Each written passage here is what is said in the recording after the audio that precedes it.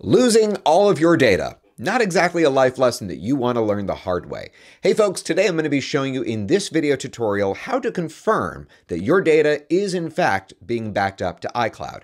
And if you discover that you have any kind of syncing errors, I'm also today going to be going over the main reasons why that takes place.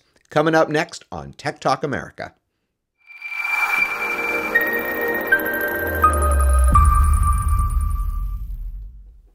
All right, the first thing I want to do in today's class is I want to confirm for all of you that your data is in fact in iCloud. Now, the easiest way to do this is on a computer, pick whatever web browser you want and go to iCloud.com. You'll be prompted to sign in with your Apple ID, username, and password.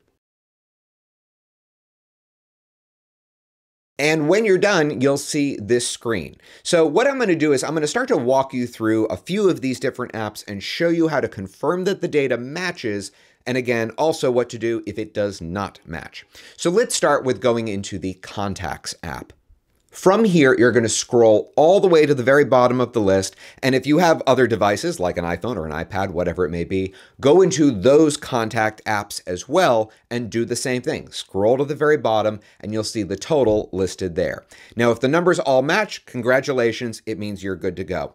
Usually if it's only off by a couple, I wouldn't worry about it too much. But if you find that it's more than a reasonable number, let's go over why that happens. So these days, we have a lot of different types of accounts. For example, you might have some sort of like a Gmail address that you use or have had on the side. Maybe you don't really use it anymore. But the fact that your phone or your computer or whatever it may be still has access to that means that it still has the ability to sync things more than just email, including contacts, calendars, notes, and reminders, depending on what service it is you use. So a lot of times when you discover that these numbers have a discrepancy, that is the main reason. You may be on your phone adding a contact thinking that you're putting it into iCloud, but in fact, you're actually saving it into another account.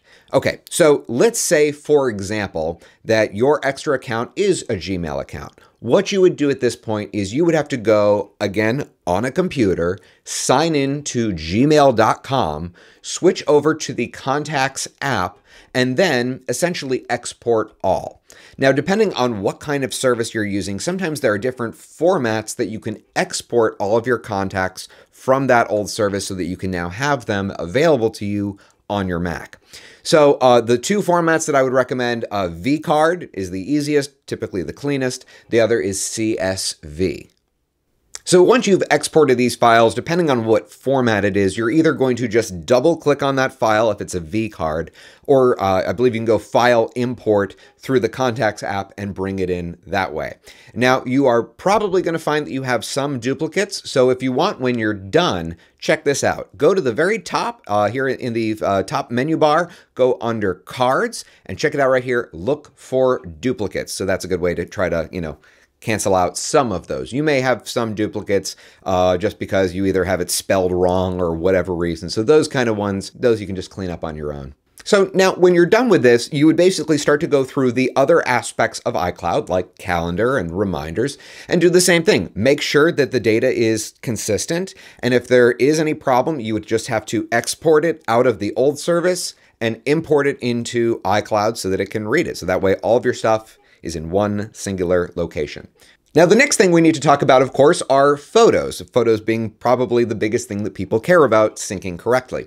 So if you discover that there's a discrepancy in your photos, here's just the easiest way to resolve it. Just leave your computer on overnight and leave that Photos app open. Also, of course, you're going to want to make sure that all of your other devices are plugged in, that they're connected to Wi-Fi, and that way they'll naturally upload to iCloud.